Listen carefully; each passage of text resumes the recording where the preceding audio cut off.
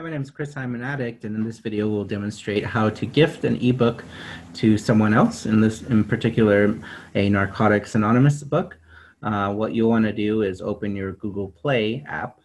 In this case, it's open in front of us. At the bottom right, you'll see games, apps, movies, and TV, and books. We will be focusing on books.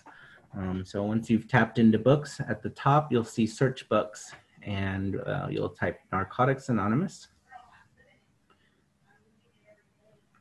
And we will, for this demo, we'll focus on Living Clean, The Journey Continues. And once you tap into that book, you'll have the option to buy it, but we don't want to do that. And that's that blue button there. It's kind of hidden away at the top right. You'll see 3 dots. So once you tap into there, you'll see share and gift. And what we want to do is to gift it. So we'll go ahead and tap on gift. And it will ask us where do we want to send this to, and we have to email it to them.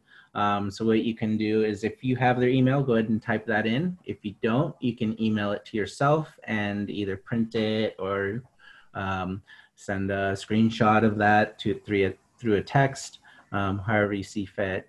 And it does give you an option also to write a gift message, which is kind of interesting. One thing I do want to note is that you can only send a Google Play ebook to another Google Play user. So they do have to have an Android device. If you want to send an ebook to an iPhone user, you'll have to send a Kindle ebook, and there should be instructions on our website to do that as well. So once you have your personal message in and you tap next, you'll see a confirmation page, and once you're satisfied with all of that, you can tap ebook or buy ebook, and it will send it off.